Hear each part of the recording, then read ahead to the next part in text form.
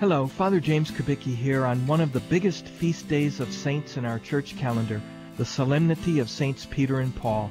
Today, in Rome, all the archbishops who have been appointed in the past year will be in Rome to receive the pallium, a band of lamb's wool which is also worn by the Pope and is a visible sign of their unity with him. Unity is one of the most important signs of the Church, and each of us is called to pray and to work for the visible unity of all Christians.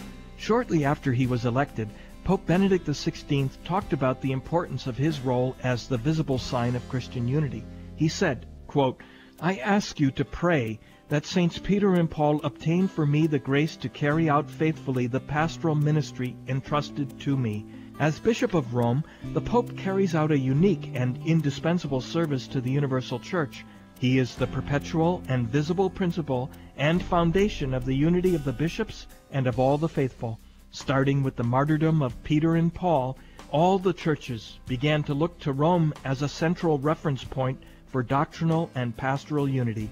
May the Virgin Mary obtain for us the desire that the ministry of the Bishop of Rome not be seen as a stumbling block, but as a support on the journey to unity, and help us to achieve Christ's desire as soon as possible. Ut unum sint." End quote.